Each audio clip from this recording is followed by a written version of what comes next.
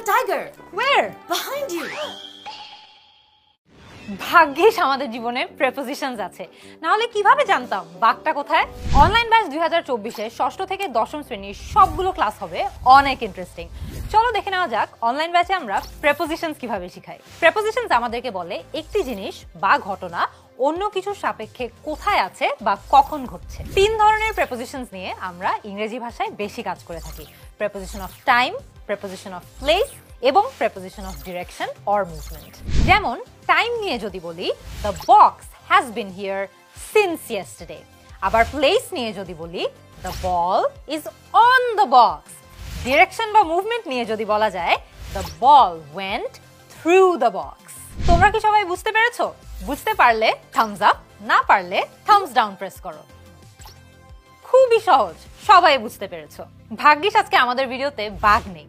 চলো এই বক্স আর এই বলটা নিয়ে আমরা প্রেপোজিশনের আরো অনেকগুলো কমন রুলস একসাথে শিখে নিই। যেমন এই বলটা যদি এই বক্সের ভেতরে থাকে তাহলে আপনারা বলবেন the ball is in the box অথবা ইনসাইড। আবার এই বলটাই যদি এই বক্সটার উপরে থাকে তাহলে আপনারা বলবেন the ball is on the box. আবার এই একই বল যদি এই বক্সের অনেক উপরে থাকে তাহলে আপনারা বলবেন the ball is above the box. আবার জানো, কোনো কিছু কাটায় কাটায় অর্থাৎ একদম ঠিক সময় হলে কিন্তু আমরা অন ব্যবহার করি। যেমন হি ওয়াজ দেয়ার অন টাইম, অর্থাৎ এক্সাক্ট টাইম এসে চলে এসেছিল। এবার বলো তো এই বাক্যে কোন প্রেপোজিশনটি বসবে? I will give the box back to you dash Monday. তোমরা অলরেডি স্ক্রিনে প্রশ্নটি দেখতে পাচ্ছ, শূন্যস্থানে উত্তর লিখে সেন্ড করে দাও। শাবাশ, সবাই কারেক্ট আনসার দিতে পেরেছো। চলো আবারও চলে আসি আমাদের বক্স ও বলের কাছে। এই বলটা যদি এই বক্সের ঠিক পাশে হয় তাহলে আমরা বলবো the ball is next to the box. এই বলটাই যদি আবার এই বক্সের নিচে চলে যায় তাহলে আমরা বলবো the ball is under the box. বলটি দুটি বক্সের মাঝখানে থাকলে আমরা বলবো the ball is between the boxes. আবার এই একই বলে যদি দুটির বেশি বক্সের মাঝখানে থাকে তাহলে আমাদেরকে বলতে হবে the ball is among the boxes. চলো এবার আরেকটা টেস্ট করি। The teacher divided the chocolates dash all the students. নিচের অপশনগুলো থেকে সঠিক উত্তর বাছাই করে প্রেস করো। চমৎকার, তোমাদের সবার উত্তর সঠিক হয়েছে। চলো আমরা এই বক্স দিয়ে আর বল দিয়ে আরো কয়েকটা গুরুত্বপূর্ণ প্রেপোজিশনের রুল শিখে নেই। যেমন এই বলটা যদি এই বক্সের সামনে হয় তাহলে the ball is in front of the box.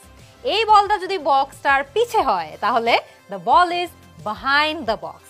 আবার এই বলটা যদি বক্সটার কাছাকাছি হয় তাহলে the ball is near the box. আবার যদি এই বলটা বক্স থেকে অনেক দূরে হয় তাহলে the ball is far from the box.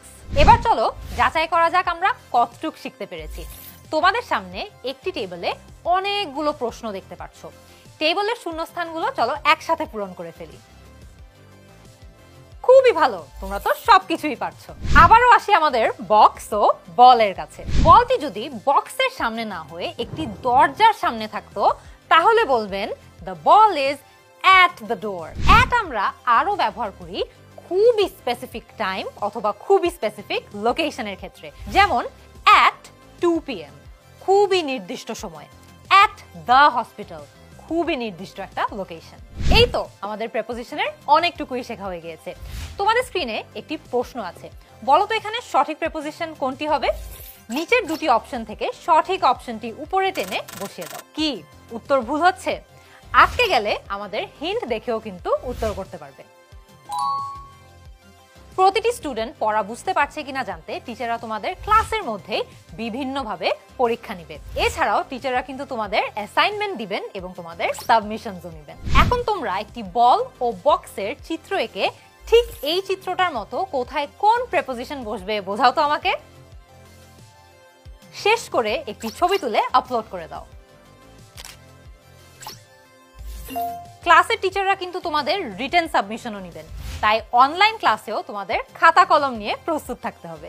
এতক্ষণ তো আমরা প্রেপোজিশন নিয়ে অনেক কিছু শিখে ফেললাম। এখন তোমরা বলো তো কোন ধরনের লোকেশন আর টাইমের ক্ষেত্রে আমরা ইন প্রেপোজিশনটি ব্যবহার করি। ক্লাসের মধ্যে তোমাদের মনে কিন্তু অনেক প্রশ্ন থাকতে পারে, কিন্তু চিন্তার কোনো কারণ নেই। যেমন একটু আগেই ফারদিন একটা প্রশ্ন করেছে এবং সাথে সাথে তার উত্তরও পেয়ে গিয়েছে। কারণ আমাদের ক্লাসগুলোতে থাকে দুজন টিচার, একজন টিচার তোমাদের পড়ায় এবং আরেকজন টিচার তোমাদের যে কোনো প্রশ্ন সমাধান করে দেয় সাথে সাথে। শুধু তাই নয়, ক্লাসের পরেও আরো 30 মিনিট পর্যন্ত কিন্তু তোমরা তোমাদের সকল প্রশ্ন টিচারের কাছে পাঠাতে পারবে। কেমন লাগলো আমাদের ইন্টারঅ্যাক্টিভ ইংলিশ ক্লাস? 2024 সালে অনলাইন ব্যাচের ষষ্ঠ থেকে দশম শ্রেণীর সবগুলো ক্লাসই হবে ঠিক এমনই, অনেক ইন্টারেস্টিং। দেখা হবে তোমাদের সবার সাথে দেশের সবচেয়ে বড় ক্লাসরুমে 10 মিনিট স্কুল অনলাইন ব্যাচে। অভিজ্ঞ টিচারদের গাইডলাইনে নতুন কারিকুলামে তোমাদের সম্পূর্ণ প্রস্তুতি নিশ্চিত করতে নতুন রূপে 10 মিনিট স্কুল অনলাইন ব্যাচ। এখনই অনলাইন ব্যাচে ভর্তি হতে ভিজিট করো কমেন্টে দেওয়া